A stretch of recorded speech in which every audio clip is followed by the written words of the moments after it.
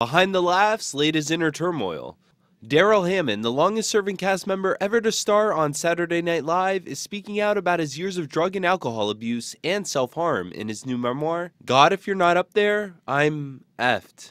In the book, Hammond, who appeared in 279 episodes over 14 seasons of the hit NBC sketch show, writes of his cocaine use, which escalated to crack addiction in 2009, the same year he left SNL. The performer admits that he ended up taking drugs in crack dens and in the streets of Harlem at the height of his abuse.